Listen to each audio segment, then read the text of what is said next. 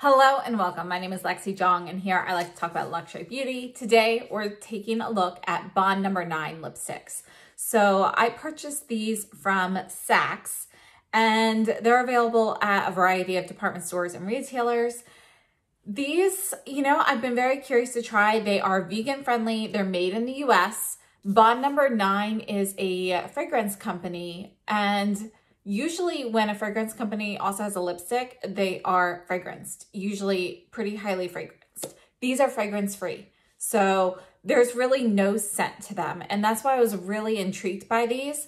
Plus they are refillable. So I picked up this set and then a refill as well. So let me just show you how they come packaged. So the refill comes in this little box. You just pull this off, and then you've got paper and everything in here.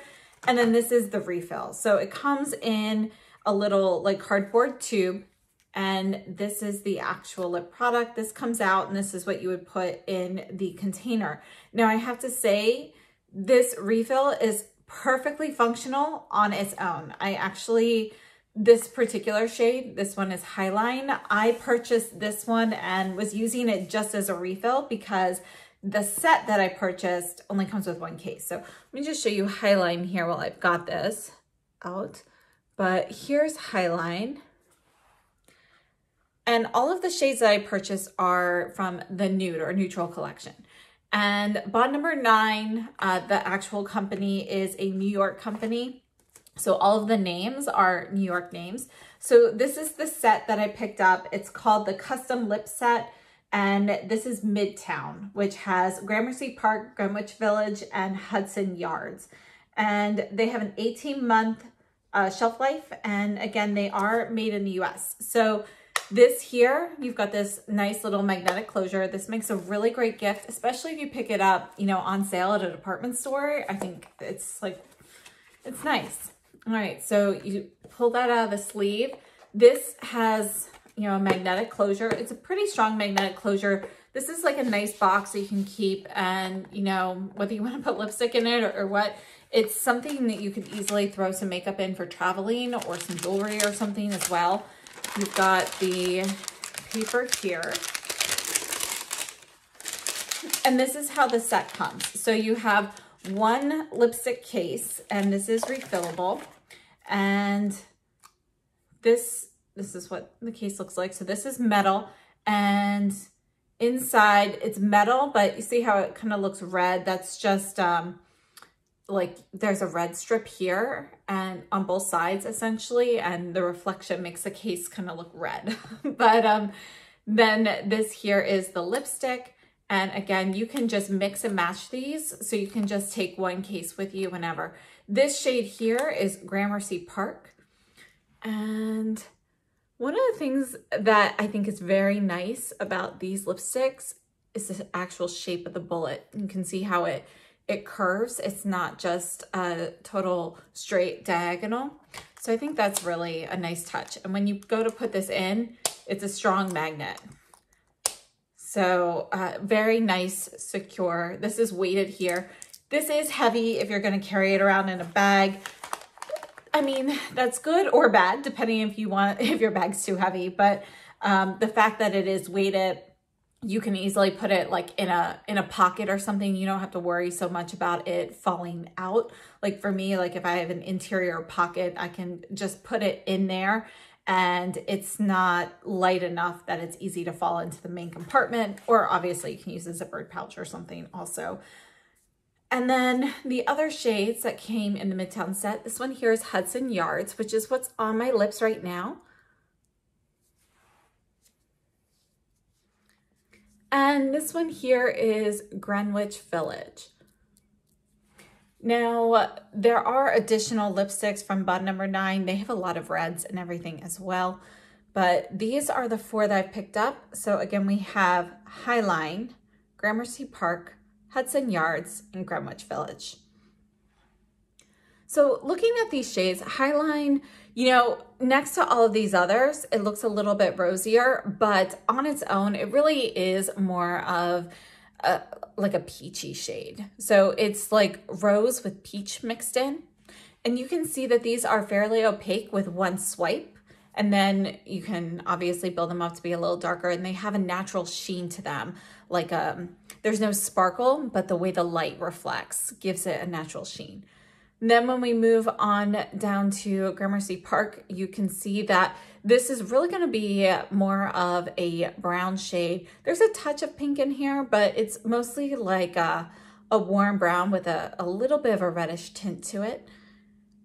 And then Hudson Yards is the lightest, and online I feel like this one looks more like a nude pink. There's a little, it is a nude pink, but it's actually more brown than pink. It's like just a touch of pink in there.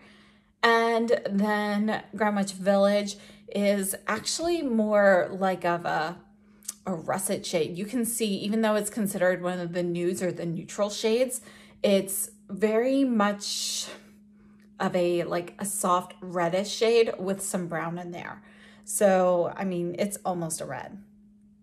These lipsticks with the actual case retail for $105 US if you purchase a case with one of the refill shades. And the refills on their own cost $45 US. And then of course, I think the best value is buying the set like I did. And then you can, you've got quite a few options to, kind of play with there. Now, as for the texture of these, they have more of a creamy vinyl texture to them. They go on very smoothly. They are fairly opaque on the lips, and they last fairly well as well. And I feel like a little bit of that vinyl texture, like the Yves Saint Laurent lip vinyls and things like that, that texture that you get in some of those lip products, you have that in there, and it really helps the color stay put on the lips. And it also makes it feel smooth on the lips. It's not the thinnest texture. It's not thick. I would say it's probably about a medium thickness on your lips. It doesn't feel heavy, but it also doesn't feel weightless. So you can feel that there is product there. When I smack my lips together, there is just a little bit of tack adhering them to each other, but it's not sticky. So if I go and, it's not going to be a sticky texture that everything's sticking to, like if my hair is flying to my face and things like that. So as for the lipstick formula itself, I feel that this is a really nice formula. It's very smooth on the lips. It's comfortable, it's long lasting, and it gives you opacity without feeling very heavy on the lips. I also feel like it's very difficult to find a nice, smooth lipstick that is fragrance-free. A lot of fragrance-free lipsticks, I feel like they end up having either a heavier texture or, they have some sort of scent to them from natural ingredients and so forth in them. And this really has like no scent to it. So I really, really appreciate that aspect. And, again, it is a vegan lipstick as well. So I know that that is very important to some people. So it's definitely a characteristic worth highlighting. Now, I personally really like the formula of this. The colors that I picked up, I feel like they do skew differently in real life than they do from the promotional photos online. I feel like the promotional photos online are a little bit cooler and pinker overall, and perhaps even a little bit, just a little bit lighter than they are in real life. So I think that these shades are very nice. They're technically in the neutral category, but I was expecting them to be just a little bit cooler in tone than they are. They are neutral, but they're neutral leaning a little bit warm, in my opinion. And I feel like, that's just something that's very good to know when you are picking out a color, because it is not easy to find these at all stores in person. They're much more easily accessed online. So just something to know if you are looking. If these lipsticks are something that you are interested in trying, I would definitely recommend taking a look at these when one of the department stores is having a sale or a gift card event or something, and going one of two ways. Either picking up a refill on its own just to test the color and the formula, or going ahead and investing in one of these sets.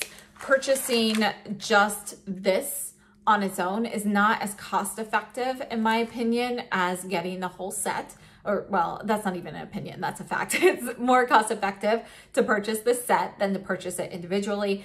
But if you're really unsure if you're going to like it and you don't necessarily want to get a refillable case, I would definitely recommend trying this. Highline itself is probably the most popular of the neutral shades. I know a lot of people have raved about Highline in particular, and it is not available in one of the sets, which is why I picked this one up separately. So that's just something to note. But again, these are typically included in some of those like Saks 15% off sales and things like that. So I think that would definitely be a good opportunity if this is a brand that you're interested in trying.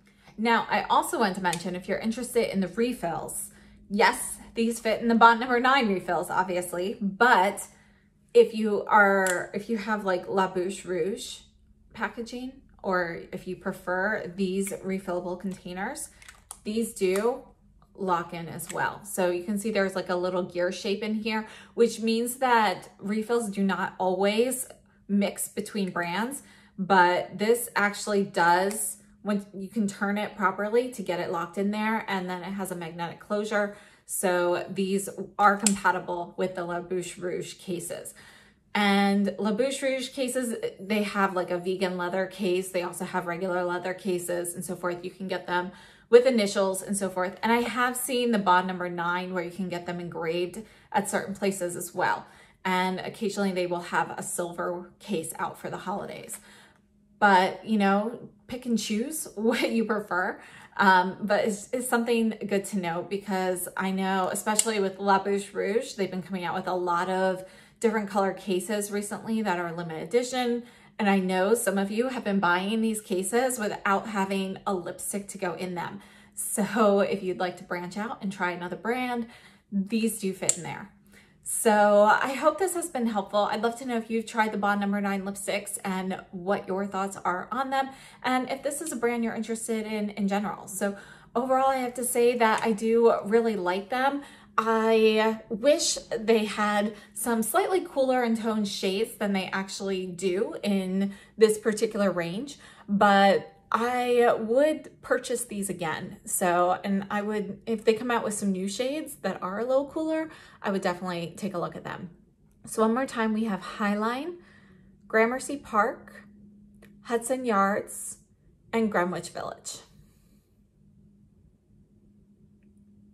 So thank you so much for tuning in, and I will see you very soon. So have a great day and stay safe and healthy.